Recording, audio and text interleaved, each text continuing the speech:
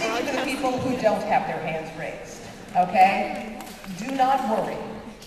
Do not worry. I was you when I graduated. I did not have a job. All my friends had jobs. I was in a full-on panic. I didn't know what to do. So a year after I graduated, I started my job search. I had my resume tape. I lived at home. I had my resume tape in one hand, and I was just ready to get this job. So I got a brand new green suit. I got my hair all blown out, and I had one job interview in Richmond, Virginia. My mom lives in Alexandria. So I told my mom, I'm going to drive to Richmond. I'm going to go get that job. I'm going to come back here, pack my stuff up, and I'm moving to Richmond. So I drove to Richmond, Virginia. My mom was like, you can do it. She was always positive. So I drive to Richmond, and I get to the newsroom. I'm like, this is good. I am going to sit there, and I am going to date him. And I'm just going to snap right into photos. The news director put my tape in the machine. He watched it for like a minute. He popped it out. And he said, I'm really sorry, but you're not ready for Richmond.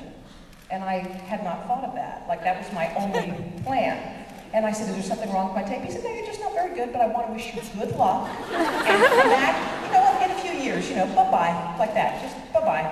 And I'm standing there, and I said, but I really want to get this job. He said, as I was leaving, he said, but wait a second, Hoda, I got a buddy of mine who's hiring in Roanoke, Virginia. He's going to a conference tomorrow, and if you catch him tonight, I bet you he'll hire you. I said, please tell him I'm coming. So I called my mom. I was like, I did not want Richmond. I want Roanoke.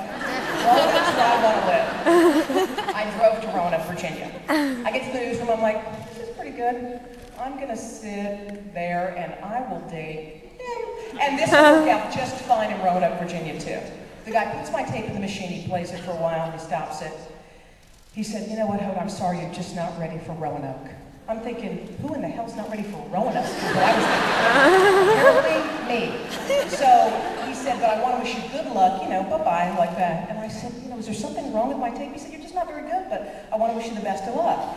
So I'm walking out. He said, wait, before you go, he said, I've got a buddy of mine in Memphis who's hiring. But here's the deal. He's going to the conference I'm going to. He's leaving in the morning. If you catch him before he leaves, I bet he'll hire you. I said, tell him I am coming.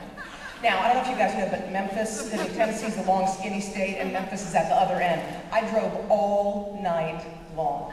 I was like, I am getting this job. I get there, I meet the news director, he looks at me, he puts the tape in, he plays it. He says, Hoda, I'm sorry, you're just not ready for Memphis. I said, what is wrong with this tape, or me, or what is it? And he said, I'm just sorry, but good luck to you, bye-bye. So as I'm leaving, he goes, wait, before you go, he said, I got a buddy of mine who'll hire you. You guys, I was in the car driving for 10 days. I was sleeping in the car like a bag lady. I mean, that's what I was doing. I had no money. I just kept driving. I got rejected 3 times in Birmingham. Do you know where Dothan, Alabama is? Exactly. Nobody knows. I got rejected in Dothan, okay? I got rejected in the Panhandle of Florida. I was gone everywhere.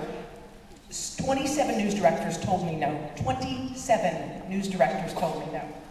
My mom needed the car. I'd been gone 10 days. She's like, I need the car. I was like, okay, I'm coming home. So I started driving north.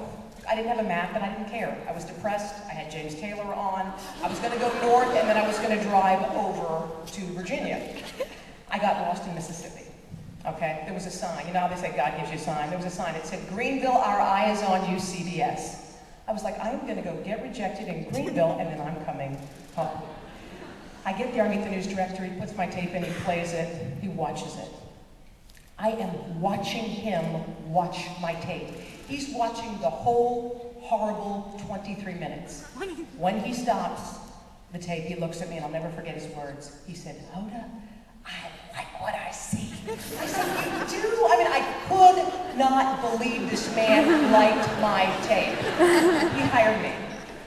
He said, here's the deal. You're going to get paid $12,000 a year, and you're going to sleep with a scanner. If you miss a story, you're fired, okay? I was like, thank you. I was in love. I made more money working at Ponderosa than I did at my first job, but I was in love. I couldn't pay my bills. I had to juggle which bills I paid, but I was in love. So the first life lesson I learned is, don't do it for the money.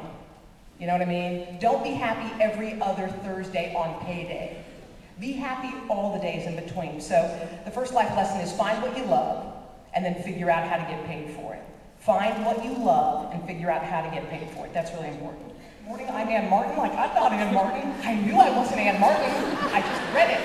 Well, all the way through the show, I kept blowing it. It was like, you know, it's like you can't stop messing up. It's like you're on a toboggan, flying down the mountain. I was screaming in my head like, end this show. It ended. When it was over, the crew was like, hey, nice try. And I had the mic. I was dying, okay? The news director was gone. Everyone had deserted the newsroom. It was so bad. So what I do when I'm depressed is I go to the grocery store. So I was in the ice cream section. And while I was there, this freaky looking woman came up to me. Okay, her hair was nuts. She had just a few teeth. And she looked at me and she goes, oh my God, I felt so sorry for you. But here's what I did. Here was my life lesson number 2. I could have stayed in the fetal position and had that ice cream and quit my job and gone back home. But instead, I went into my boss and I said, look, I messed up yesterday. Please give me another chance. Please give me another chance. And he gave me another chance. So it's not about the fall. It's about what happens immediately after. It's about what happens right after. Everybody falls. It's about what happens after. You either get up or you curl up, okay? So when you fall, and someone said this to me, I love this, fall on your back. Because if you fall on your back, you can see up. And if you can see up, you can get up. And you can keep going and going and going. That's important. The fall, the get up, that's important. All right. They would love that. No, they would love that. There's no shame in going home and living with your parents and laying on the couch for weeks, months, even years. It's whatever makes you happy. A friend of mine bet me $50 I wouldn't say that, so I got $50. This is a good time to thank your parents, you guys. Again, a big round of applause for all the parents you have. Woo!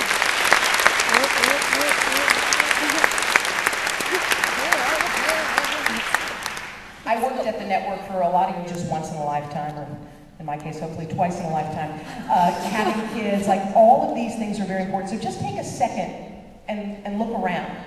Sometimes we miss our moments. I was at the Olympics, you guys, and it was the Parade of Nations, and everyone was on the phone. I remember thinking, God, this is your moment. You're on the phone. I can't believe it. But this right here, right now is your moment.